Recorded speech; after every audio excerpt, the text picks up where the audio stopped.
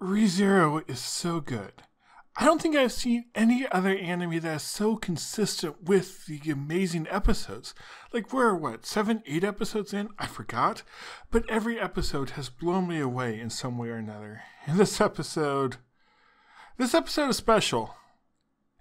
It has, so many different emotions. We learn things. There's suffering. There's even some beauty, kind of, sort of.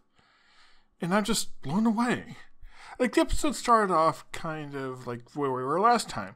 Ram is there to help Otto and Subaru get out of the sanctuary because Garifiel is busy at the ritual with Amelia. Though there is a slight issue, and that's that Subaru wants to go talk to Roswell. And we learn things. I don't know quite what we learned, but we definitely learned some stuff. We learned that Beatrice is not part of Witch's cult, though, which, that's good. I don't want her to be part of the Witch's cult. I want her to be a good guy. Though still, there's more to her than we know, for sure. And Roswell said something very interesting when Subaru returned. He commented that Subaru returned after 3 days, though it does not feel like a miraculous return. Why did he say that? Sure, Roswell speaks in riddles sometimes, but this here is interesting. Who returned in a miraculous way after 3 days? Jesus. Yes, we're getting biblical here.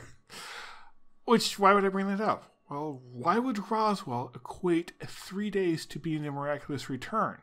He lives in a fantasy world. He knows nothing about Christianity. Or does he? Crazy theory, right? Or is it? There are so many crazy things in ReZero that I have to wonder. I have to latch on to these other crazy ideas because who knows, they might be right. It wouldn't be awesome if I guessed something way before anything like that. So yeah, I feel like this is showing that Roswell is either from Earth or knows something about Earth or is in some way connected to it. Or maybe this is just an idiom for nothing. We'll get more into idioms later. But yeah, that's just my crazy theory. But we did find out that Roswell ordered Ram to help Subaru, which is good, and it shows that Roswell is at least somewhat on their side. But Subaru decides to take this opportunity to ask about Beatrice. Is she a member of the Witch's cult? And Roswell obviously asks, well, why would you think that? And we learned that last episode when Subaru saw the gospel, which obviously that makes sense. But here we find that it is not actually a gospel, but is instead something resembling it, which is quite odd.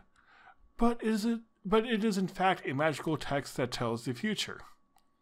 Which makes me wonder, what is a gospel? If a gospel is an imitation of that, are gospels also things that tell the future, but they're flawed or missing pieces? What is a gospel anyway? But we also learned that Beatrice is not gospel. There are 2 copies in the world. So is the other copy. And Roswell also says that it is the closest there is to the Tome of Wisdom. So what is the Tome of Wisdom? The crazy thing about ReZero here is we get all these answers. But every answer comes with 2 more questions. And it is also interesting because we're Roswell has told Subaru to ask the question, or that Subaru, when he sees Beatrice, should say to ask the question, and then Roswell also says that when she does, he's to answer, I am that person. And that would make Beatrice ally with him. So what does that mean? And this is because of the contract that she has with who I would assume is Roswell. Did they actually say that? I don't remember if they confirmed the contract was with Roswell. We're led to believe that, but we're led to believe a lot of things that aren't true. And then Roswell also says something very interesting. He is an ally to all of you. Well, that makes me wonder. Who is all? Is it Subaru and Amelia? Is it Subaru and Ram and all of his friends? Is it to all the people in the sanctuary? Is it to all the people in the country, the world, the multiple worlds? What does all mean? Yeah, I don't know. This is so crazy. This is just the first major scene, too. We have so many other things. Like the battle with Garifiel. Though it's not really a battle, it's more like a slaughter. And one of the things that's interesting is that is Garfield's idiom. saying that this is Hoshin, or this is Banon's Hoshin's sunset. Hoshin was Banon's sunset is the saying, which means absolutely nothing to us. And that's one of the things I like, is that the world of ReZero has its own culture too. Of course they would have different sayings. They probably are speaking a completely different language, but because of Subaru's connection to the witch is like automatically translated for him, that's why like he can't read the writing. But yes, we know that Hoshin was Banon's sunset is a saying that means that he is going to attack with all his strength, so either surrender or prepare to fight. So Ram tries holding him off, Subaru and Otto run away, and then more violent things happen. All the other villagers try helping Subaru too, but they're struck down by Garifiel. Like, I had no idea how powerful Garifiel was, though if it makes sense that like he's half Beastman and Frederica was a quarter, and Frederica was really strong, that means Garifiel is even more powerful. He's also a giant kitty. Reference to Garfield, I would assume, which is kind of great. Yeah, scary kitty there. And then Otto is brutally murdered right in front of Subaru. So at this point, I was kind of sad because I knew that this was going to be a reset. The reason I was sad is because I love these moments between Otto and Subaru here. That they were like finally becoming good friends. And like Subaru needs a friend. He needs a lot. He needs friends, hugs, lots of therapy. He gets kind of some of that later on though. But Subaru doesn't die. In fact, he wakes up in the temple or graveyard. We're not entirely sure. And there's snow everywhere. Why is there snow everywhere? And why is there no one else? That makes me ask questions like, what happened? Like, did time pass and is it now winter? I don't think that's one. Or did whatever happened kill Amelia and now Puck is freezing the world?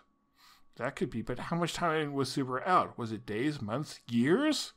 Probably not years. But, it could have been.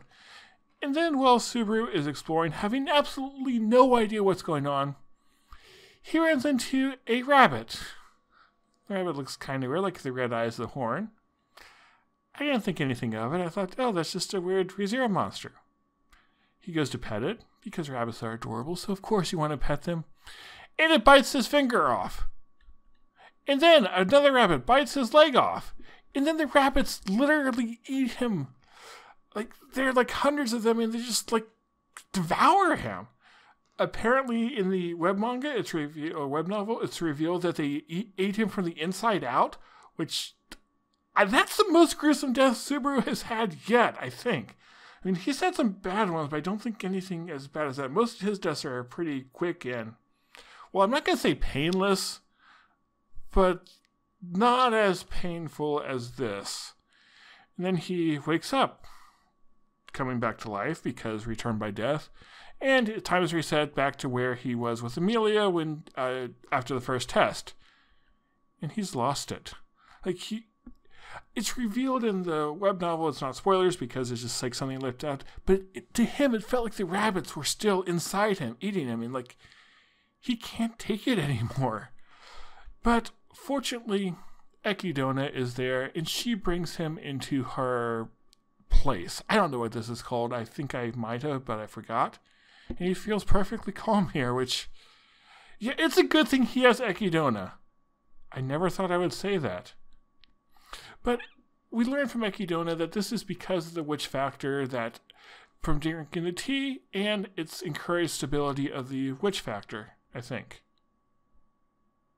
And Echidna just, I love the dialogue between her and Subaru. You know, she's saying that I'm ready to accept her gratitude now. And, just how Subaru, she has no idea how to deal with Subaru, which is amazing. And then Subaru also wants to get rid of the vow that makes it so he will forget about her. And she's like, okay. He even says that he'll pay whatever she wants. And, Echidna's blown away. It's I mean, this is great. This is great. And then he just gulps down the body fluids and then spits it out again. But here's the part of the episode that I love the most. Is that Subaru can actually tell Echidna what has happened to him. He can tell her about return by death. he can tell her about all the painful stuff he's been through, seeing his friends and loved ones die over and over again, him dying over and over again, him feeling hopeless. And he just like says it over and over, saying, I can return by death. I can return by death. And this is so beautiful. I love how this scene shows Subaru as a person who would be emotionally destroyed by this. Like, here's the thing. From the viewer, we can think logically about the situation. If we're the viewer and we woke up where Subaru was here after dying, what do you think? Okay, I died again. I have more information though. Like, I know more about Garifiel. I know that something very bad is going to happen with the rabbits. I know everything from talking to Roswell. So from that, you would just deduce, okay, I'm here again. I'm going to like try a different path or try what worked before, try to figure this out. Like, approach this fully logically. But Subaru is a person. People do not approach things fully logically. He has been through so much emotional, physical suffering. He can't just take it anymore. He can't do those things. He's too human for that. So instead, he breaks down. And being able to be fully known by Echidna, he breaks down and is held by her. And I just love how, okay, that's the last screenshot I have, but she just wants to know all there is about him. And it's not obvious if Echidna is meant to be a good or a bad guy. Honestly, I can feel that way about pretty much the entire cast, though, so that really fits ReZero. But here she is, being the person that Subaru needs her to be, being just someone who can fully understand. And there's such a wonderful thing to feel like you are fully known and understood by someone. And so that's what Subaru gets here, and it's so wonderful.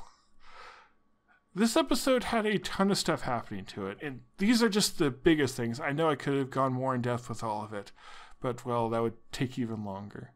I think just like going through the highlights like this, that's the way I want to share the episode with you all. So let me know what you thought of it. What part stood out to you the most? Do you think Subaru is going to suffer more in next episode? I mean, probably he will, but how do you think that's going to happen? And also, no spoilers beyond this point in the anime, please, because, well, I have not read the web manga. I just heard those couple things from friends, and web novel, not manga, whatever. I'm doing this in one take, so I'm not going to edit that part out. Still, thank you everyone for watching, listening to me ramble, and I will see you all next time.